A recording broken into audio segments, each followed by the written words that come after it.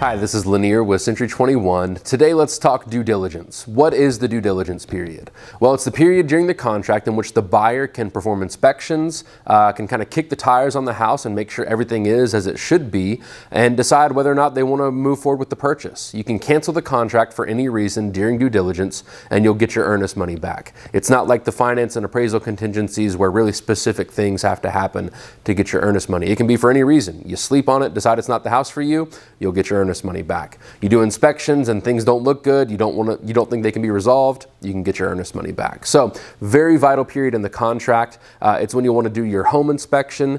If you maybe want to get a contractor out to see, hey, is it possible to get rid of this wall? Hey, is it possible to add a bathroom here? That's when you want to be asking those questions and getting those professionals out to take a look.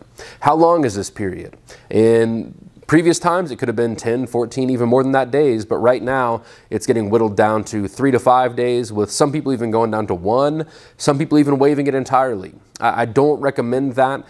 Georgia is a buyer beware state, which means that yes, even though sellers have to disclose, it's really up to you as the buyer to make sure everything is as it should be in the house. So that's due diligence, and that's why it's so important.